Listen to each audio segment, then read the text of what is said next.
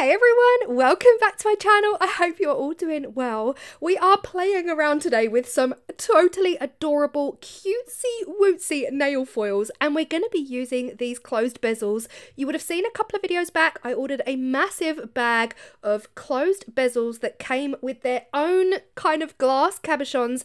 I now have a dedicated bezel page in my Amazon storefronts, so anything bezel related, you'll find it down below in the description box.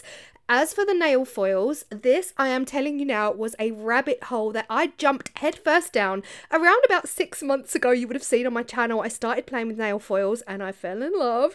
These are just a few of them, like the florals and the patterns and all of this. But in today's video, we are using these totally adorable strawberries. I don't know, there's something about the strawberries. It kind of reminds me of the Valentine's strawberries and champagne. Now, these ones here are individual little stickers that you can take off either with a craft blade or your Cricut, your Cricut tool, or any tool that's going to get them off will work for you.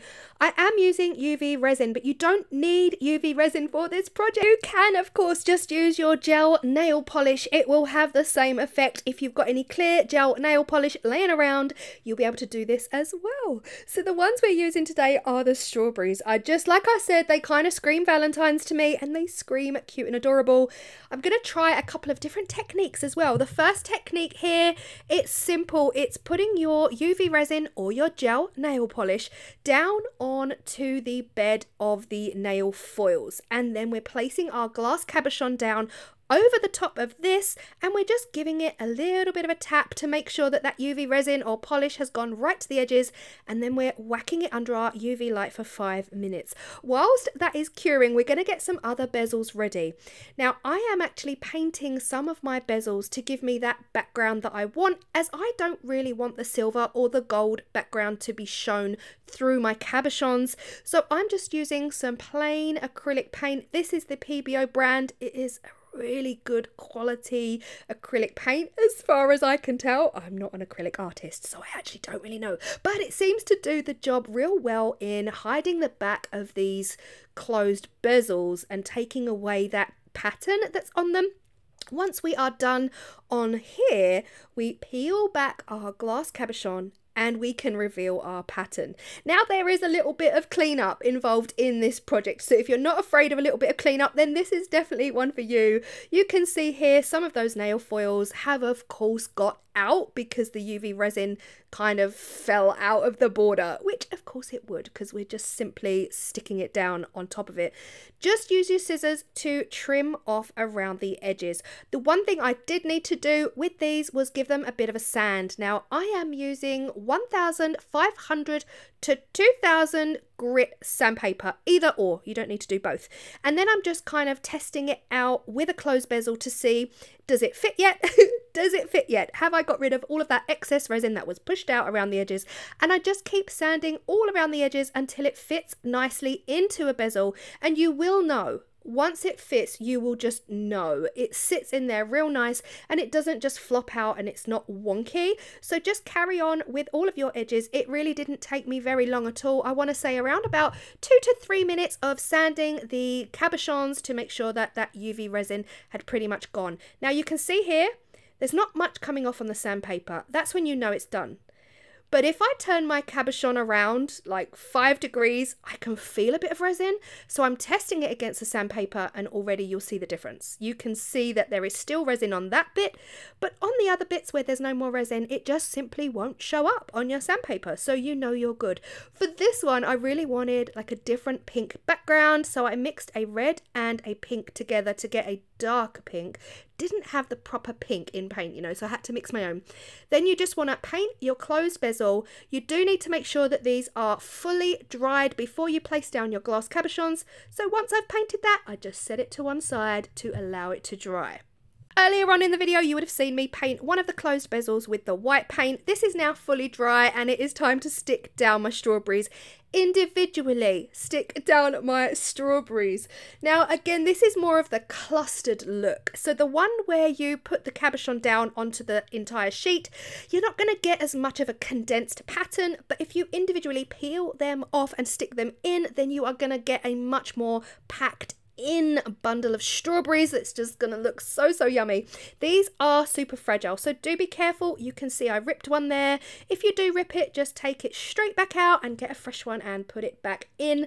Again, I'm using my Cricut weeding tool. I found this tool to be the best, but of course you could use your craft blade or any sharp blade you have, and the best way to get them off of the sheet is to simply hold the sheet in one hand, give it a little bit of a bend, and then use your blade to get in and under, and that's going to avoid as much tear out or ripping them as possible, and then just stick them down wherever it is you want. Now, the reason I'm so excited about this one is because A, I think it's totally cute and adorable, but B, the nail foil choices out here in the wide world are immense. They are infinite, and you can just imagine whatever your theme is, you could do this all through the year. Mother's Day, Father's Day, Halloween. Oh, Halloween. Yeah, the choices are multiple. So really take from this what you will. You could go directly in with the strawberries. Don't forget hashtag Claire made me do it. But whatever really gets your heart singing is really the avenue you want to be going down and finding the nail foil that suits your project and what you want to do. So as you can see here, I just have a play. I want kind of equal spacings between my strawberries. I don't want them overlapping in any way, and I simply put them down until I am happy. And then it's time to put the glass cabochon down. Now this method is definitely quicker than the other method because I don't need to sand anything. The glass cabochon is going to fit perfectly, and I just give it a few little taps to make sure that that UV resin has made its way all the way to the edges. Of course, if you are using gel nail polish, you could probably get a much easier finish. You simply use your gel brush to brush the entire surface of that closed bezel over the strawberries and place down your cabochon. I am sorry if you can hear George barking because somebody's at the door and they're not allowed to do that. Now you can see here I'm still using my little ball of clay. Someone suggested using blue tack. Of course you can do that. You can do whatever works best for you. We are now moving on to the pink because the pink has dried and it is time to place down the one that I placed directly down onto the sheet of nail foils. And oh my goodness me, the pink and the red, I've said it before in a recent video, pink and red together just scream Valentine's and strawberries and all of that yumminess. Again, under the UV light, 5 minutes and the job is a good one. This is what they're looking like side by side, two completely different methods with a different result. One's packed out, one's a little bit more simple. Now, when we look at the original nail foils, it doesn't work so well with this because it's back to front. So if we were to place our glass cabochon down onto these foils, we're going to be picking up the back of the foil and not the intense colours on the front of the foil, which is really what we want. And most of these foils are white on the back, so there's really not much point in doing it. However, I did try to find a foil that would work both ways, and I feel like this one would because it's got some metallic detail in there as well. So I decided to give it a go. I had a play with this one. I did have a play. I actually used my 1-inch hole punch to punch out a section and see if that would work, which of course it would, but then you've still got all of the sanding. And I think whatever way around you do this, you're still going to need to sand the edges because that UV resin, of course it's going to go out and around and it's not going to be where you want it to be.